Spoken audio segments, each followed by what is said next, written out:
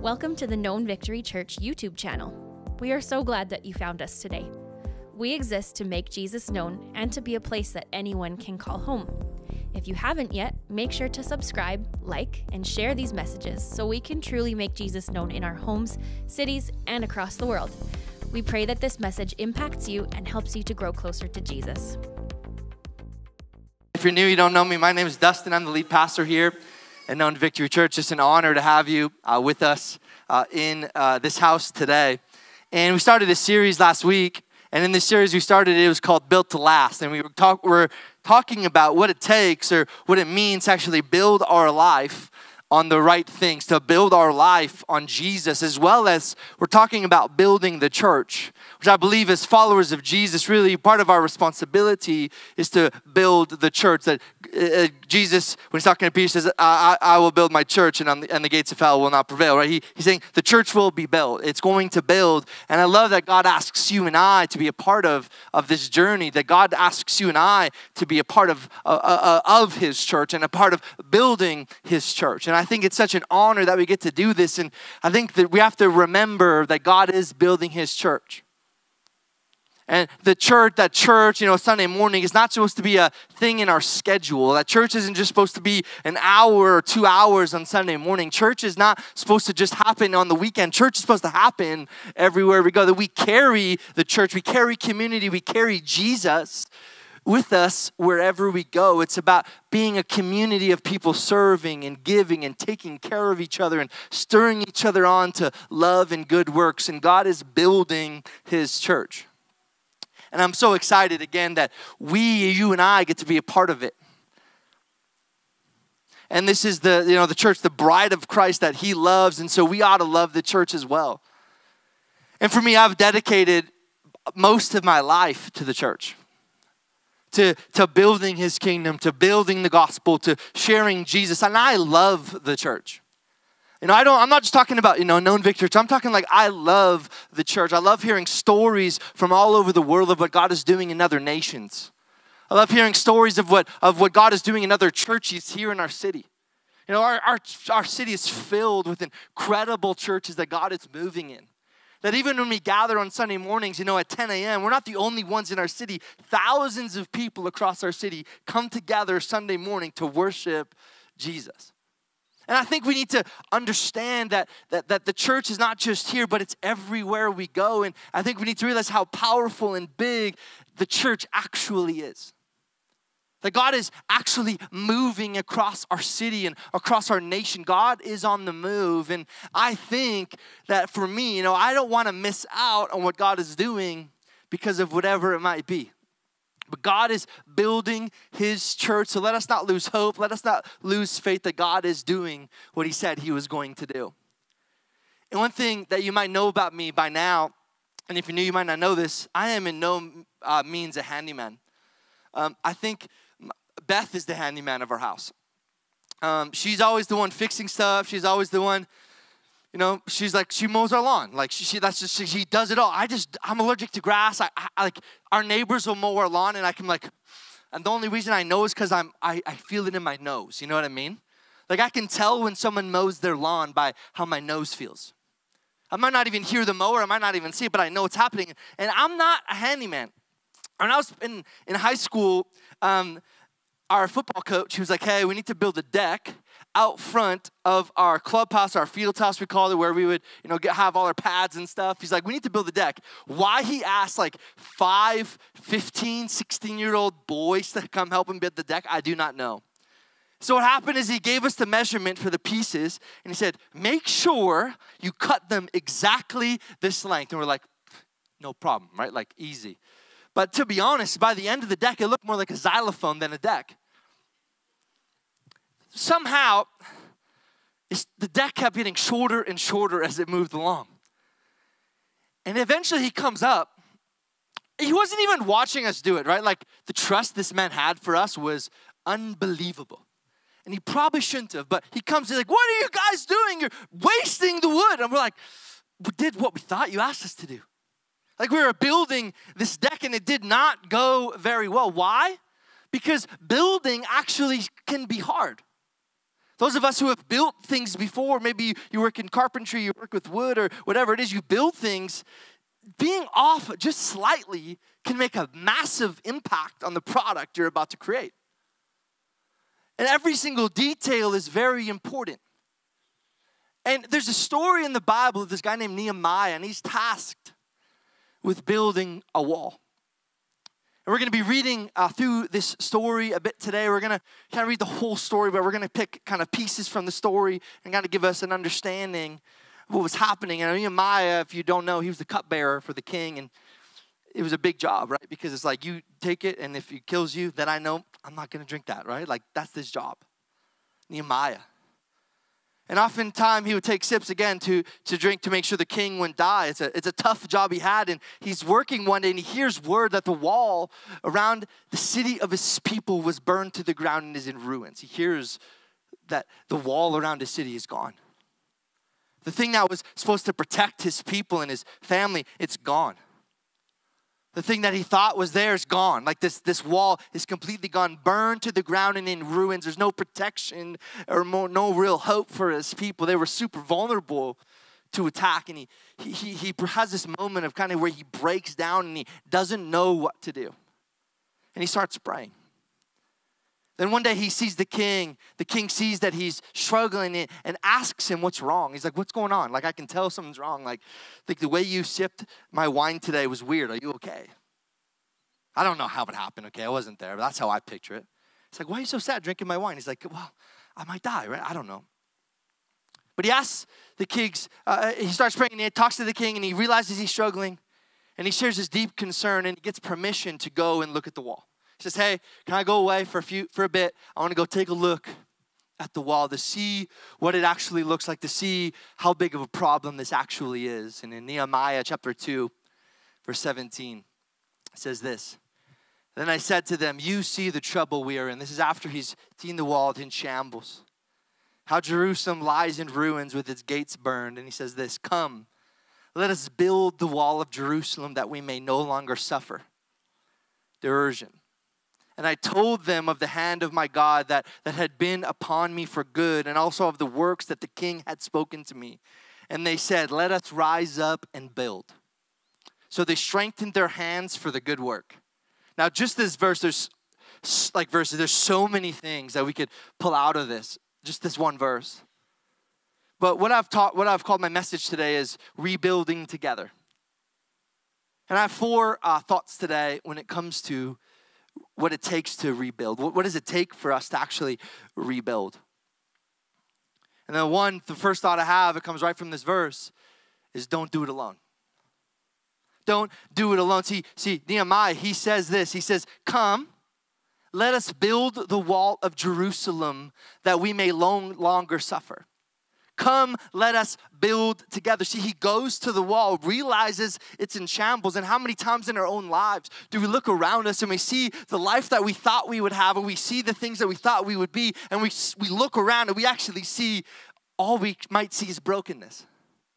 The things that we had up, that the things that would protect us or whatever, we kind of let them go down, and now we're super vulnerable to attacks. So when we look around, we see brokenness and loss. See, I think the reality is that on our own, the problem, what we're trying to rebuild, whether it's the church or whether it's in our life, we can't do it by ourselves.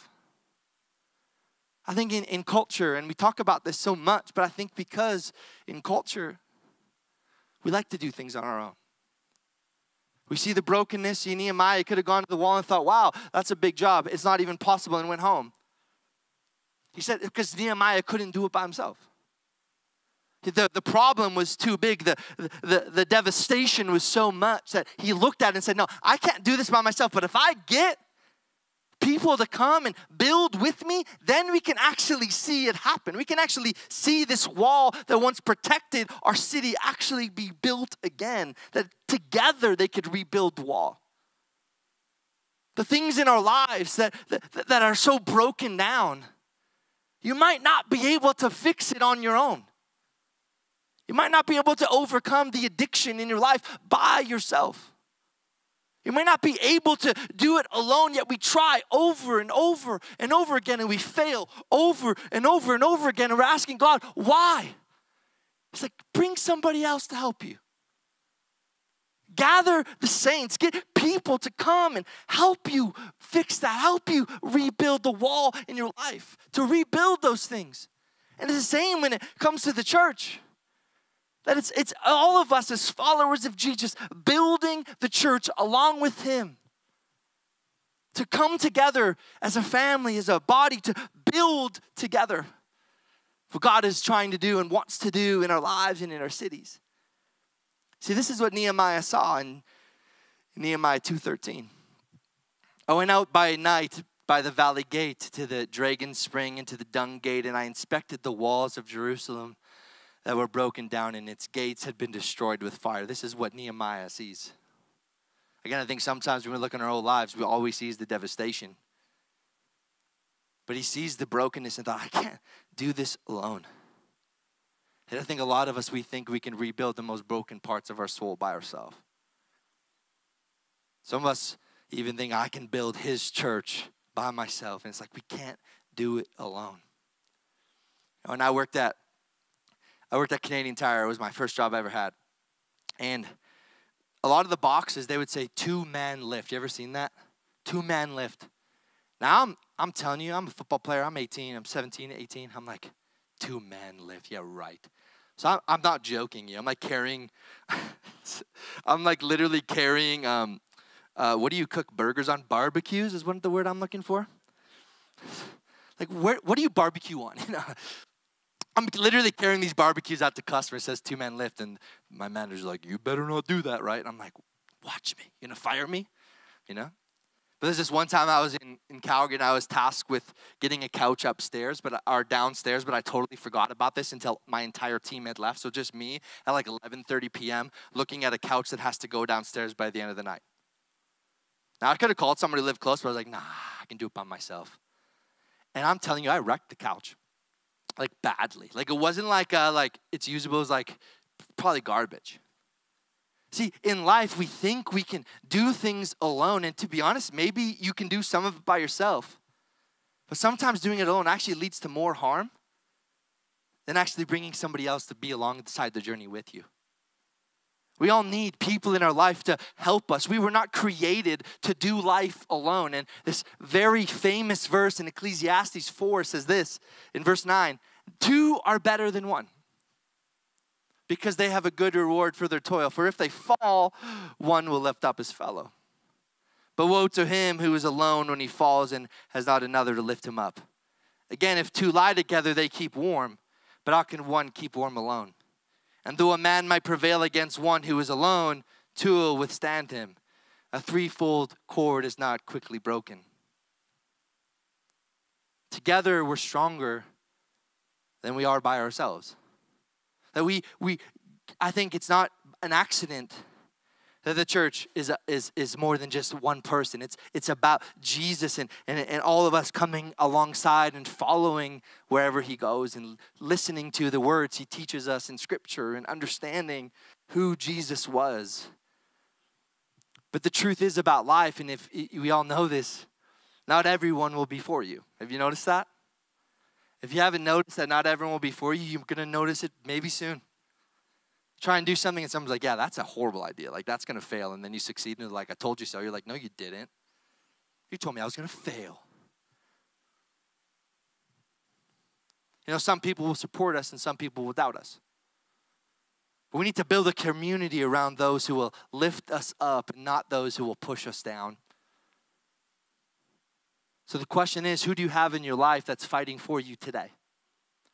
I'm not talking about who did you have in your life 5 years ago who's fighting for you. I'm not talking about the kid in high school. You guys are buddies. I'm talking about today. Who do you have? Do you have somebody in your life who is fighting for you and fighting with you and building with you? Do you have somebody?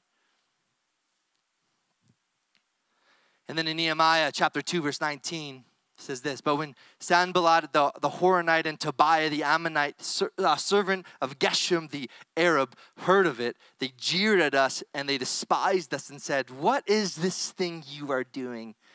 are you rebelling against the king? Right? People, they thought, hey, they hear what's going on. Like, they hear, hey, someone's rebuilding the wall. They're like, are you trying to defy the king? You're not supposed to be doing this. What is it that even you are doing? And if a couple of chapters later in Nehemiah 4, verse 1 says this, now Sanballat heard that they were building the wall, and he was angry and greatly enraged. And he jeered at the Jews, and he said, in the presence of his brothers in the army of Samaria, what are these feeble Jews doing? Will they restore it themselves? Will they sacrifice? Will they finish up in a day? Will they revive the stones out of the heaps of rubbish and burn ones at that? Tobiah the Ammonite was beside them, and he said, yes, what they are building, if a fox goes up on it, it will break down their stone wall. You know, as they're building, they're hearing over and over again, what you're doing is not possible. What you're doing is pointless. What you're doing doesn't make sense. Why are you wasting your time? Why are you wasting your energy? If a little fox comes and jumps on your wall, it's going to fall down. Guess what we can do, because we're stronger than a fox. Like, this is the words they're hearing over and over and over and over again. The next thing that we need to understand about rebuilding the broken parts of our soul and building the church is that there will be doubters who come. People who don't understand. People who doubt you. People who will doubt the church. People who will doubt your ability, who will doubt your calling, who will doubt your future, who will doubt you will get healthy, who doubt you will find freedom, who doubt that you'll keep on fighting. They'll doubt your intention, and they'll doubt your heart, and they'll start to doubt your God. I think we know that there's people around this who say things like this, and we start to believe it. But I think one of the biggest problems that we can have as followers of Jesus is that when we become the doubters, when we're the ones who start to doubt that God is actually moving, when we're the ones who start to doubt that we actually can conquer that thing in our life, we can't be doubters. So many times in Jesus, when he's teaching, so much of it is about faith and let your faith rise up, faith like a mustard seed. I think so many of us as followers of Jesus, we're almost crippled with the thought, and doubt starts to creep in, and doubt actually becomes more important than our faith. Let us not be doubters. We have to be people of confidence, people of faith, filled with hope, and be an encourager to one another. And how can we be confident? How can we be filled with faith? Why? Because of who we serve. Because of what we've seen him do. What have you seen God do in your life recently? We have to stop doubting and start believing that God is going to do the things he promised us. Even if the promise came 20 years ago. And the life you're living now is so far away from where you wish it was. Your life is so far away from where God called you to be. It's not too late to turn back and start to believe and walk in faith that that promise is going to actually take place in your life. How many promises have we let go of because it took too long? Be faithful and don't doubt. Now, the other day, Jane got a new book. And I don't know if you know this book. You probably do. It's like over 100 years old. It's called The Little Engine That Could. You know this story? Now, when I read this story, like, I had known it, but like, when I read it to Jane, it was fascinating to me because I kept seeing so much in it that just kept, like, in my own mind being like, man, like this is important for humanity. Like, it was like this weird thing. And I'm like, I've seen this.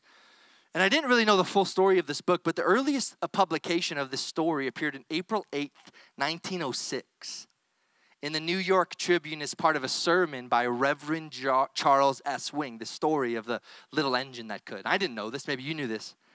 And that when I read that, I thought that, I was like, man, like I get it. Like, I get how important this is. And if you don't know this story, it's a story of this very heavy train that needs to make it over a mountain. They're looking for an engine that would be able to be capable of carrying this train over the mountain, right? And so they start looking for an engine that can do it, and they find this big engine. He's powerful and strong, but he says, that's a very heavy train. Like I can't do that. It's too heavy. And then they find another engine. He's just old and he's tired, and he says, I can't do it. I'm too tired. I'm too weary. I can't do it. I'm tired. And they find this other engine that carries people and food cars and carries people. And he goes, I already did my job. I'm not going to carry this lowly train. I was carrying people. And then they find this small engine. And they ask the same question, will you bring this train over the mountain, right? Maybe you know the story. And the engine, of course, says, I think I can. And as the journey went on, it kept saying that, I think I can, I think I can, I think I can. And slowly creeping up to the top of the mountain, saying it over and over and over again. And once it made it to the top, it made its triumphant descent down the mountain saying, I thought I could, I thought I could. You know, when I read this story, and like, again, I'm reading it to my child, and it's like, my mind is just like,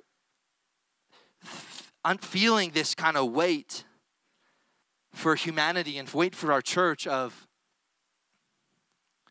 I think God is more so looking for people who are willing. Those who are willing to push past the doubters. Now, I'm not saying accolades and experience is bad, because those are amazing. But how many times, the people with the accolades and experience aren't willing? God is looking for hearts who are willing to go. Those who think, yeah, I can do it, and then they go and do it. I think that's who God is looking for. I think sometimes we feel in our life that the only way God will use us is if we've made it, or if we got the right education and we got it all. That's not true. Yes, those things will help you. Of course they will. But we don't have to go to him perfect. We go to him in our broken state most of the time, and then he starts to rebuild us and reshape us and forge us into who we were created to be from the beginning. That's what I truly believe. Those who are willing. How often are the heroes in life so unlikely? You hear stories of athletes who didn't even get drafted, and then they end up being some of the best players in the history of a sport. You read through the Bible, the Old Testament, how many of these heroes we read about had a lot of their own personal struggles they went through. So I think in our own lives, let's stop proving people, whoa.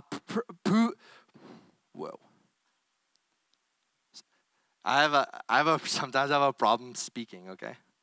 But it's true, especially when I'm tired, okay? But I think for us, let's prove people wrong. Let's prove how good our God is. That in the midst of chaos, we can stand strong. That in the midst of pain, we can stand there and still praise. You know how hard that is? It's hard. And I think we've all gone through moments like that. But that's a testimony. That our story of what God's done in our life has the power to change a doubting heart to a faithful heart. Let's be faithful people. And if we continue on in the story of Nehemiah 4:16-18. From that day on, half of my servants worked on construction and half held the spears, shields, bows, and coats of mail. And the leaders stood behind the whole house of Judah, who were building the wall. Those who carried burdens were loaded in such a way that each labored on the work with one hand and held a weapon with the other. And each of the builders had a sword strapped at his side while he built. The man who sounded the trumpet was beside me. There's so much detail in this. But the next thought I have when it comes to rebuilding, building, is it takes work. And we talked about this last week too. This is going to be a common theme. Building is not easy. And so what I did today is I have a sword, okay? Now I'm going to explain this sword to you. This sword here. Now, when I walked through the foyer with this earlier, people were staring at me like I was lost my mind. But this sword right here, this was a gift that I got when I transitioned from my church in Calgary. I was a youth and young adults pastor there for 7 years. And then when we moved up here, this was the gift they gave me. It's this sword. Now, this is like, it's not light, okay? Like it's like it's not plastic. It's like metal in a sword. It's not sharp either, though, okay? But I can imagine you picture it with me. that part of your, like imagine you're a construction worker and you show up to work, you have a sword like this strapped to your side. You're kicked off the site, right? Like that's like not going to go good for your FLHA, right? Like that's a hazard on the workplace. So they go to the wall and they have their weapon alongside of them. Now I only have 2 hands, but I also have this axe hammer, okay? Now this is more dangerous than my sword, okay? But imagine you're going to build even in your own life, and you have part of your journey is a thing that's going to be used to work as well as a thing that's going to be used to fight. I didn't really think about this very deeply. I only have 2 hands. But this feels better to hold in my hand, okay? But they go to build the wall. Do you know what they know? Is that it's going to not just be work, it's going to be a fight at the exact same time. Like imagine you're at a work site, someone's hammering away here, while right behind you, a guy's literally fighting a guy with swords. It's like, am I going to do good work? You know what I mean? Like I'm a little nervous. What if someone throws an axe at me, right? Like for real, like what if, like imagine this moment where they're literally fighting and building at the exact same time, and they know that going into it, they might not make it out alive. They go to work every day being like, I don't know if this is going to work, but why am I doing this? To protect my city, to protect my family, to bring protection and bring saving to the people that I love the most. And I think it's almost in my own mind a parallel to the church and the gospel and Jesus, that it's going to be hard sometimes. When we're praying for our children and they still keep turning away from Jesus. It's not easy. And sometimes we feel like, I don't want to pray for them anymore. I'm tired. I'm weary. I don't know if I can keep praying. We get so tired, and it's not easy to do it. And that's why, again, we go back to it. We have to do it together. You know, if you can't pray for your kids anymore, I will. If you can't pray for the miracle in your life anymore, I will. If I can't pray for the miracle in my life, you will. I know there's so many moments where we feel like God, where are you? I think we all have moments like that where it's tough, like really tough. And you know how hard it is when you're by yourself in those moments? It's even harder. And some of us, we're so ashamed of where we are that we're not willing to share the burden with somebody else. And the reality is that's what the church is for. Share the burden. Because life isn't always easy. We have to fight to rebuild. Because we build and we fight at the exact same time, and healing might come at a cost. It might come with a fight to forgive, a fight to let go of the way things used to be, a fight through anxiety and depression, a fight through exhaustion, a fight when we don't see the fruit, when we don't see the success, when we don't see our kids turn their life around. It's a fight. A fight when the people we love the most turn away from Jesus or hurt us in a deep and profound way. I think sometimes when we look around, it feels like sometimes that the church is struggling, like globally. I think sometimes it feels like it's this constant battle. We hear statistics of people leaving the church. People are so desperately hurt by the church that they leave and they give up. They don't come back. I think what I think happened is that for some of us, we've become so passive in our faith. So passive in our walk with Jesus. We have him there, we give, we serve. But once we leave on Sunday, we leave our hammer and we leave our sword on our seat. We only build and fight on Sunday, and then we go home, and the rest of the week, it's just normal life. We stop building our relationship with him. The only time we hear about Jesus, the only time we sing about him is Sunday for 20, 30 minutes.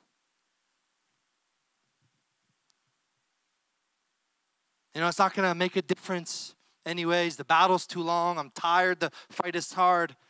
We can't be passive with our faith. I love sports, as you probably know, and football is by far my favorite sport. And again, I played in high school. I thought I was going to go play in the NFL. Like to be honest, I could be a millionaire right now, but I chose Jesus instead. Now, I'm going to be honest. Every time I watch football, there's a part of me that's like, I still got it. You know what I mean? I'm like, I got it. And then I walk up my stairs and I'm out of breath. I'm like, I don't got it. I go work out. I'm like, yeah, good thing I retired at 18, There's a difference between me sitting on my couch with my Doritos watching the game than those who actually play in the game. But I think sometimes as believers, you know what we do? We're spectators rather than participants. We're spectating what God is doing rather than being a participant in what God is doing. How many times do we miss out on what God is leading us to? Why? Because I just like to watch it. And now I'm not saying there's not moments to watch what God's doing. It's amazing. But eventually we got to get into the game. Eventually we got to take our role and take our job back of fighting and building at the same time. We can't live our life or live out our faith as spectators. I don't think we're supposed to be spectators. I think we're supposed to be in the game. Supposed to be the ones holding the hammer, holding the sword, fully trusting that God has us. We got to get out of the rafters and we got to get into the game. And as we mature spiritually, we transition from spectator to participant. It might be time for us to start participating a little bit more with what God is doing in our nation, in our church, and across the world. If we continue in the story, this is a couple chapters later, Nehemiah chapter 6, verse 15 to 16. It's super powerful. Read this. So the wall was finished on the 25th day of the month of Elul in 52 days. Now, those of us who work in construction, we know 52 days to finish a project is a miracle. The project might not even start for 52 days because you don't got the right screws. Some guy slept in. Now they have to put the whole project off. 52 days they completed this wall. And when all our enemies heard this, we got to hear this part. And when all our enemies heard of it, all the nations around us were afraid and fell greatly in their own esteem. For they perceived that this work had been accomplished with the help of our God. Whew. Do you know what's so funny about this? Their enemies were afraid. Why? Because they built a wall around their city. They didn't conquer anything. They didn't go to battle. They defended themselves while they built, but they didn't go to battle. Yet their enemies are terrified about the wall. Because what they did was impossible. The last thought I have today is that our victory intimidates the enemy. Remember, we got to remember that the enemy is shaking in his boots because of the parts of you he thought he had destroyed are being rebuilt. The parts of your life he thought he had control over, he's lost. The relationships that he thought he had divided are now unified. The Savior he thought that he had crucified has come back to life. Whew. We've won the battle. Our victory intimidates the enemy. When we build, it's intimidating. This is why there's so much power in story and testimony. This is why we share our story. This is why we share what Jesus has done in our life. This is why we celebrate. It builds up. It builds our faith. It builds our joy. It builds our hope. He encourages us. And we have courage because God puts courage in us. Sometimes a small victory can put enough courage into us to get us to the next one. And I'm telling you, if someone comes to you and they're excited about something that you think's not a big deal, celebrate with them. Can't tell me, like, I work student ministry for so long, and some kids would come up to me like, I didn't fail high school. And I'm like, I'm so proud of you. You know, and I had moments where in my own life, I would share a small victory, something small, like, you know, I passed my test. And people are like, oh, I'm so proud of you. Good job.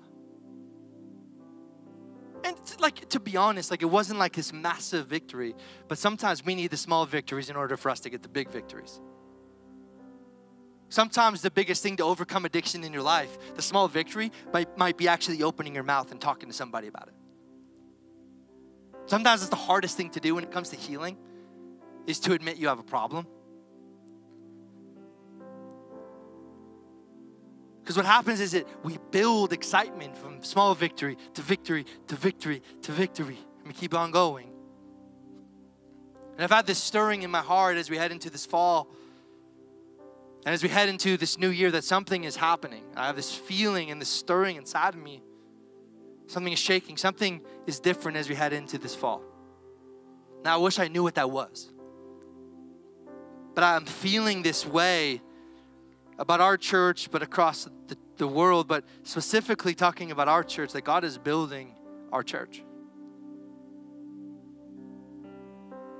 He's bringing in fresh life and fresh fruit and new vision and new life and new love, and I have this feeling inside of me that something is shifting. And I believe that He's calling you and I to be a part of it. So the big question I want to hopefully answer for us today quickly is, how do we partner in building His church? How do we do this? And I want this to be as simple as possible. How do we partner in building His church on earth, building our church? Number one, show hospitality. Wow. Say hi to one another. In the Bible, it says to greet each other with a holy kiss. I'm not expecting that though. Yeah, like culturally, it might be a little different. I don't know. But be warm and welcoming to each other when we come on Sunday. Say hi. Come early and have a coffee with somebody. Sit with somebody new. Some of us were so scared to sit somewhere new. It's like, I got my seat and like, I ain't moving. Someone tries to take your seat. You're like, I'm pulling out my sword right now, right? Maybe sit with somebody new. Maybe show hospitality to each other. You know, we exist. Our mission, this is our vision, is to make Jesus known, to be a place that anyone calls home. How do you treat people when they come into your own home? It's the same here. Treat each other well. Number two is serve. See, the church isn't built by one person. It's all of us serving each other. It's all of us coming together to serve one another. And that's serving in our church, and we have so many areas in our church that we're looking for people to come and serve in. But it's also just serving each other outside of a Sunday. Bringing meals to each other, or hanging out, or having a phone call asking for prayer. Like serve each other. Number three is pray for your pastors. You know, Beth and I, we need your prayers. I think sometimes, and I don't know, I hope you're praying for me. I pray you're praying for me. But sometimes we're like, oh no, as pastors, like sometimes we're the last people that you think about praying for. Sometimes that's the way it is. And I'm not like saying, you know, why do you do that? That's just because when I was in my church and I had my pastor, he wasn't the person I was praying for. And Pastor Paul Just, he's our overseer of all our Victory churches in the north, says this: you get the pastor you pray for. Pray for us. We need your prayers. Number four is connect outside of a Sunday morning. Connects not just Sunday, Monday. That's another day of the week. Even Tuesday. Jane's learning her days of the week. Monday, Tuesday, Wednesday, Thursday, Friday, Saturday, Sunday. I still got it. I'm just joking. It's like that's my small victory for the day. I still know my days. Don't get me on months though, okay? Don't get me on months. I'm joking. But connect with each other outside of a Sunday morning. Invite someone over for supper or go for a walk. Even today, invite someone out for lunch. To come to your own house and have a meal together. Get connected in one of the known groups we started. We have prayer happening every Wednesday morning at 6 a.m. We did it this past Wednesday. It was amazing. It was early, but it was amazing. Wednesday was one of my favorite days of the week. Why? Because I started it out with people I love and praying together. I want to encourage you to come out Wednesday morning at 6. It's early, yeah. Come anyway. We have a known group on Thursday nights at Mike and Kayla's house with some worship and prayer and a study on the book of John. Go and be part of that. We have a potluck happening the first Sunday of every month, but I believe it's happening September 24th this month. Yeah, the week before October 1st, September 24th. Yeah. Go to that. Why we're not doing it on the October 1st is because we have our 30th anniversary, okay? But the 24th, go be a part of a meal, a potluck at somebody's home. Number 5 is give. Now, give to what God is doing in our church and give to what God is doing across the world. Don't let just giving to the church be your only place of generosity. Be generous at home and at work and with your employees, with your bosses and with your kids. Be generous. Number 6 is invite. The church isn't just for you and for me. It's for all of us. And we can see the gospel go farther the more people we share the gospel with. And I don't mean just inviting to church. Yes, invite people to church, but invite people into a relationship with Jesus as well. Share Jesus with people. So Nehemiah,